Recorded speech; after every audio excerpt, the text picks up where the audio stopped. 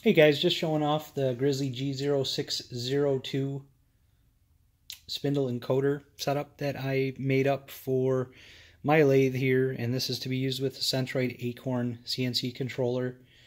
And this lathe was running with the BD Tools CNC conversion kit and running Mach 3 turn with a C11G breakout board and an Ethernet smooth stepper, but also running the open loop stepper motors. So I've switched to closed loop stepper motors.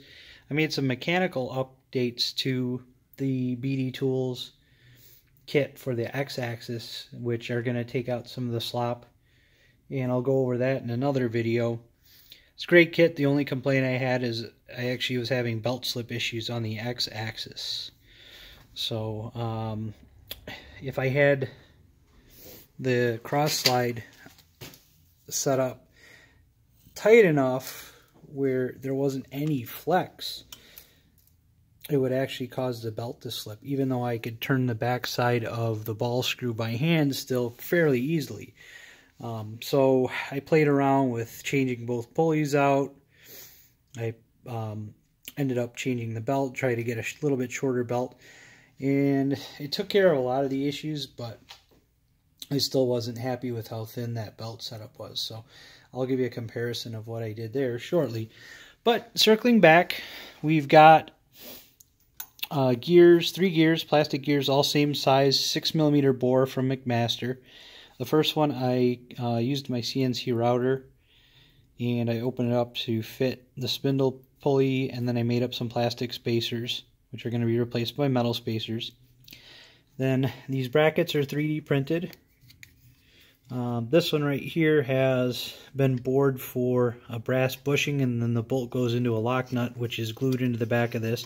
So that one freewheels as an idler. And then we made up the bracket for the Omron encoder.